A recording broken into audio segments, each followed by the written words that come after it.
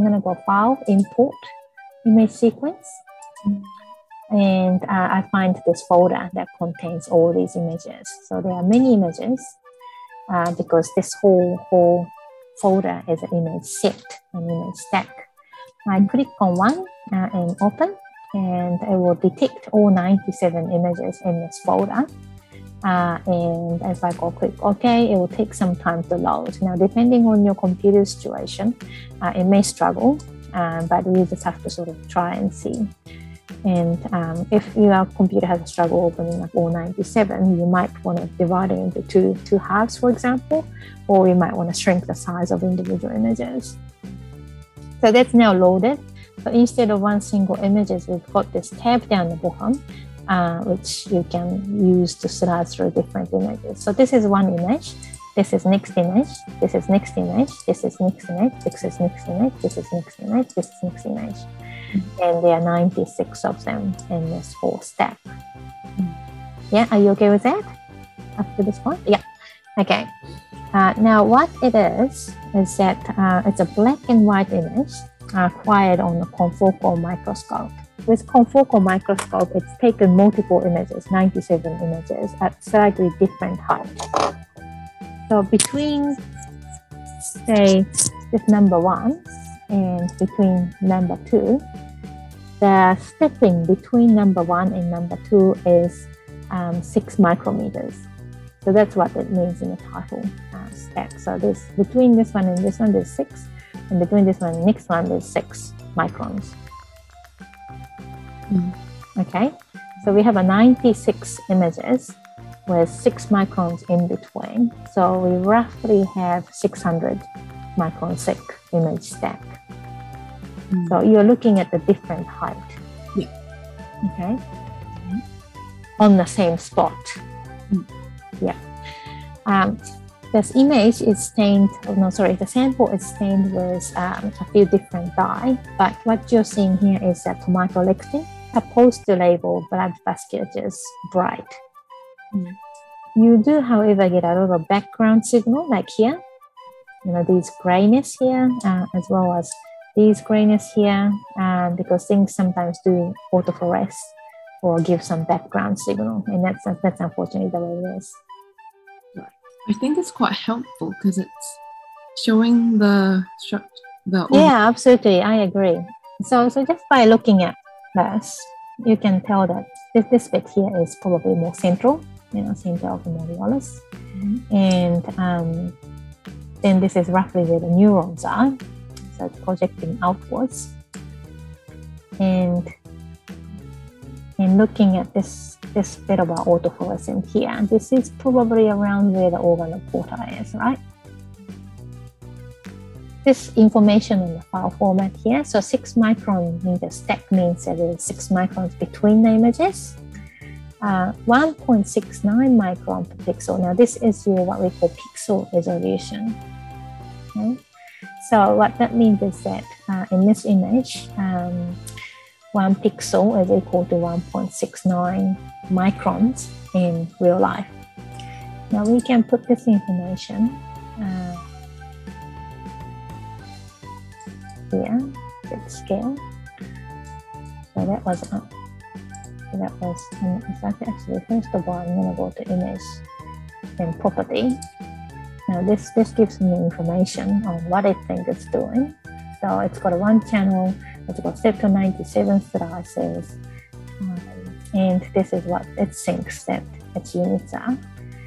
So unit of length is microns, pixel width, which is the pixel width, x length, pixel height is y, and voxel depth is stepwise between the images down here. Okay, so the depth. The pixel width is actually 1.69, so it's twice as big as that. I'm going to correct it, 1.69 microns per pixel. And then same thing, 1.69 microns per pixel, and voxel is 6 micron stack, so 6 microns between the images. Okay, so that's corrected for that. So once you set that, at least for this image, it's done the conversion, I think. So I put it in 1 here, 1.69, and it's done pixels per micron, so it's converted, but it's same thing. And then I can, for example,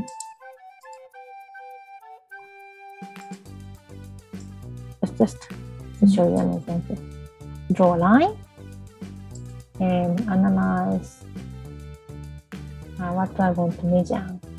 Set measurement. Just measure. So the length is 50.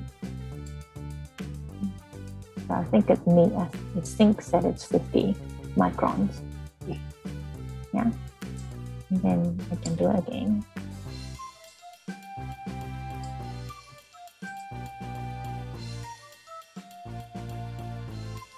Analyze. Measure. And it's taken another measurement. Length. The length is the length of that line. I don't quite know what the area is. And the mean, minimum, maximum. This is actually a grayscale value. So it's measuring how bright it is. Oh. Now if you put the cursor over here, you see this number here keeps on oscillating. So here, the number value is 0.0.01. So complete darkness is 0. And if I put it here, that's 223 at the moment. And brightest white signal is 256. So on that scale, it's measuring grayscale values. And when I drew this line here, it's measured these values of the grayness along this line, and it's determined what the average was, what the minimum, so darkest signal was, and what was the brightest signal was. So that kind of measurement, this thing can make quite a lot of. Another thing I think, so this line is what we call selection or region selection. And if we go to selection, there's a whole bunch of stuff.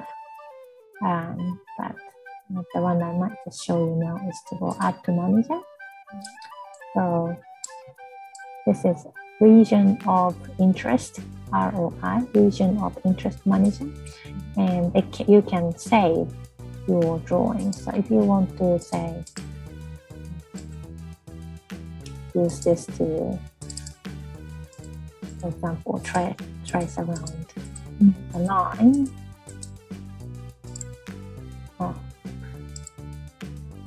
And then my measurement was here before, the next selection is here. So you can save your selection lines. So for example, you might say, okay, I'm going to measure line, segmented line. So right click to change between a different mode. I went from straight line to segmented line, which is like a click extension, and free-handedly you draw yourself.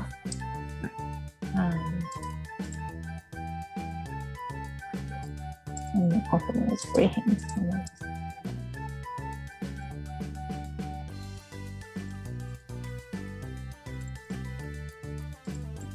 And I add.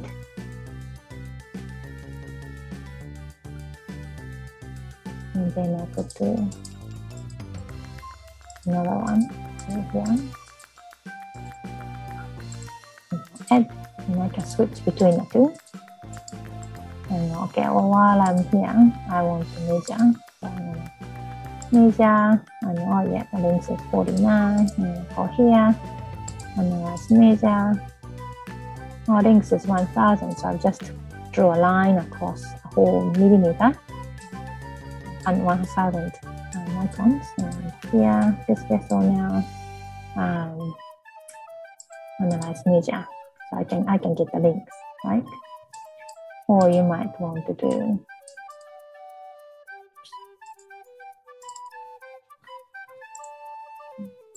oh no, I did something stupid. Not just a straight line. it's good to save this because if you don't, you have to redraw the line.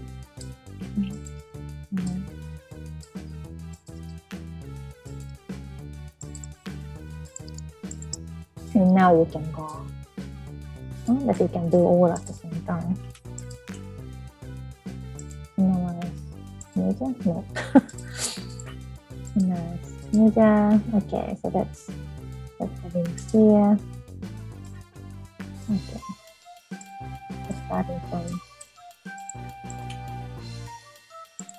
from here, you can do analyze major, analyze major, analyze major, analyze major, analyze major. And I can see, I just measure the cross section at 5 different locations, and I could either compare or I could get average for this bit here. Yeah. Likewise, if you wanted to, you can, draw a whole bunch of area.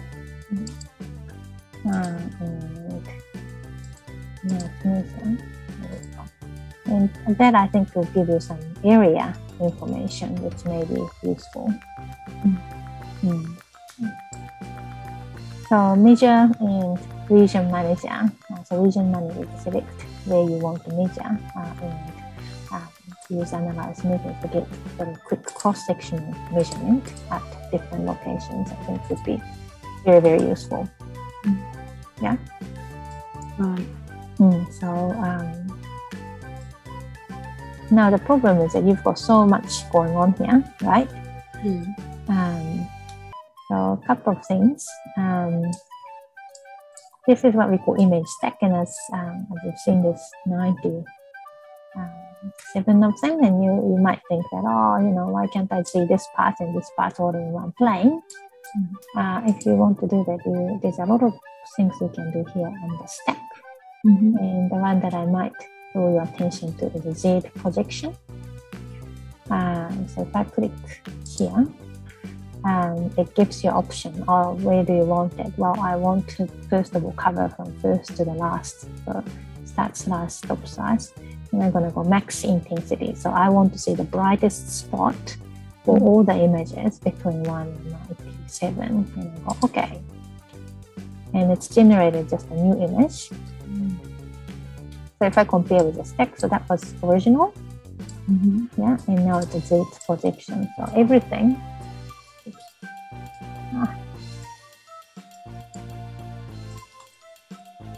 There you go. Can you see what's happened? Yeah, so it's all sort of collapsed into one plane by picking all the brightest spots. Now it's gotten harder to see the dimmer features, like these fine vessels, which had less signal. So the less bright vessels became very hard to see because it's been mixed in now with the background grayness. Yeah, but as for the brighter ones, you can see it now in the whole image. So if you wanted to just track down this guy and how see branches, this is probably the image to go from. So you can simply go, okay, well, this branch is off here and here, and this guy branches off there and there. But it is collapsed image. So is this vessel here, is this vessel connected? Well, we can't tell from this image anymore. And likewise, this line, vertical line here and horizontal line here. Well, is this, overlapping, just the overlapping branch that's now projected into one image, or is this actually connected at that point? That information is no longer available because you've collapsed it in one. If you wanted to measure the length of this curve, for example, or if you wanted to get a diameter here, this is probably a better option to go with. Now, in doing that, you can go back to the original stack and say, oh, well, first of all, I want to look at this guy here. So that starts from this number in one image to say 51. And so I might just do image stack Z projection 1 to 52 and do maximum intensity. So that really highlights here. And then I might say, oops. And I might say, well, next I want to see this guy primarily and this guy, but not much else. So that's 82 to maybe 52. I go stack with projection 52 to 82 and then projection.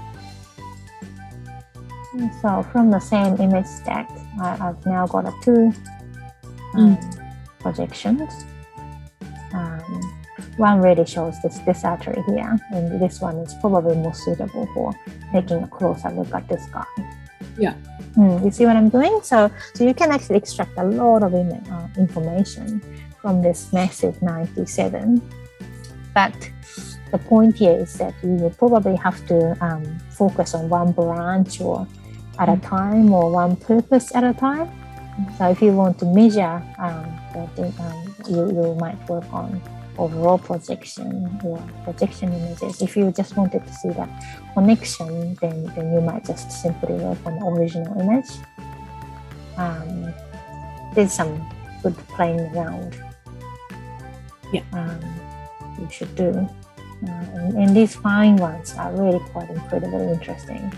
I think this capillary network might be something that we should probably think quite carefully about. Okay, so the second thing is a 3D visualization. Now, unfortunately, we've only got half of this, right? So it would have been nice to have a whole apical turn. But it just the image get too large. Now, one thing that we would like to do, but you can also get some ideas from visualization. So under plugins, there's a thing called 3D Viewer. Now, if I punch, and I think I've demoed it to you before, but if I punch it in, it brings up this table. Display as a volume, color name, and I'm going to say put the sampling factor 1 and go OK. Now this will take a while to visualize depending on your computer situation. There you go. Now you can use, on Windows you use mouse button thing to zoom in and out. And this is actually a 3D volume now.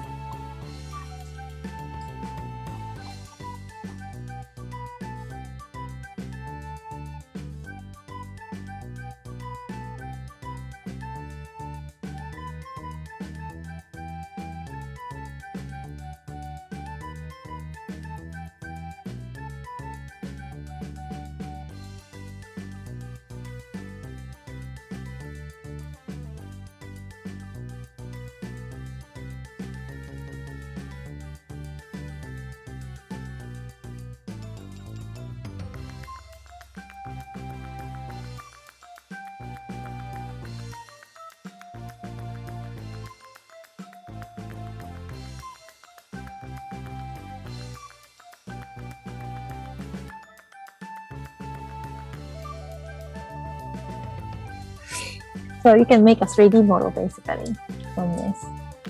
But this background gets in the way. So I'll show you one example.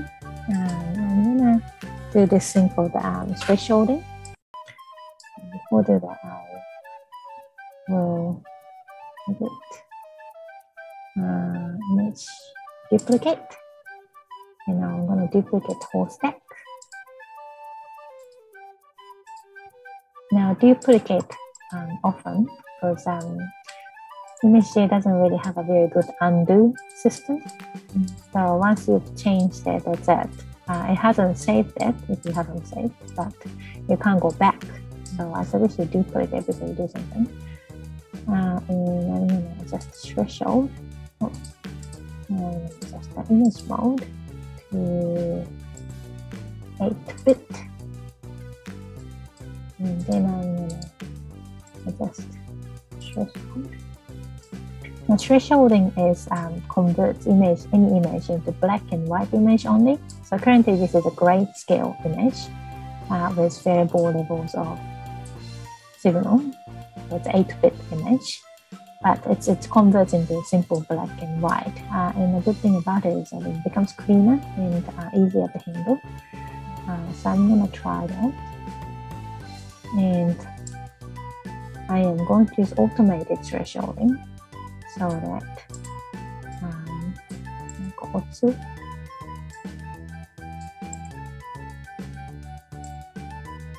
so that hopefully the vasculature is all red and selected as much as possible. But notice how I'm missing some of the finer vessels here. And it's not all red.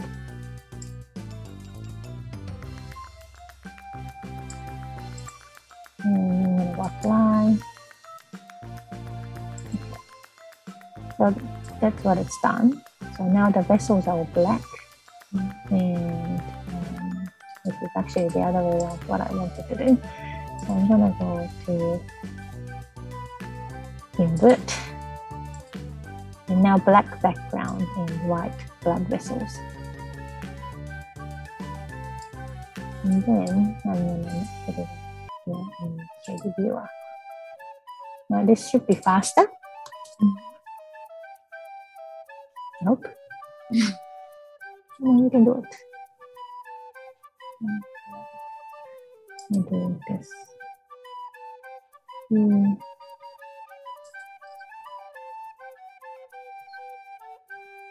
There you go. That's 3D rendering, and it just recorded 360 rotation. Not the best. But it's a bit clearer because it's white and black. Just one more panel I might show. So if you go to orthogonal view and the image stacks, this gives cross-sectional view here and cross-sectional view here. Now it's extremely blurred because we have a 1.69 microns per pixel resolution for X and Y, but this value becomes 6. In the depths wise, so it's all sort of stretched out. But yeah, you may for some reason want to figure it. So for example, I guess if you wanted to see the relationship between these two here and the cross section, you can see if they are roughly on the same height or different height. So that's also going to be.